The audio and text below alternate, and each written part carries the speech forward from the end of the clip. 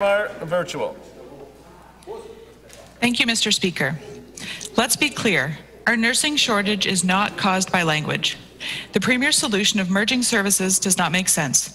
It won't reduce the number of patients seeking medical care in the province.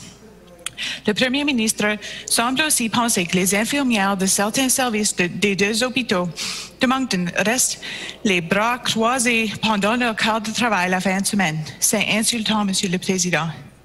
Le Premier ministre devrait penser au fait qu'il y a peut-être d'autres raisons pour lesquelles les personnels infirmiers quittent le Nouveau-Brunswick. Has the Premier considered that registered nurses have been without a contract since 2018? That when he offers them a zero, this doesn't entice them to stay? That when he threatens to cut healthcare services, some will leave for more stable employment in other provinces? Or that their working environment includes extremely long shifts and threat of violence? Add the COVID-19 pandemic on top of this, and no wonder New Brunswick's nurses are feeling burnt out.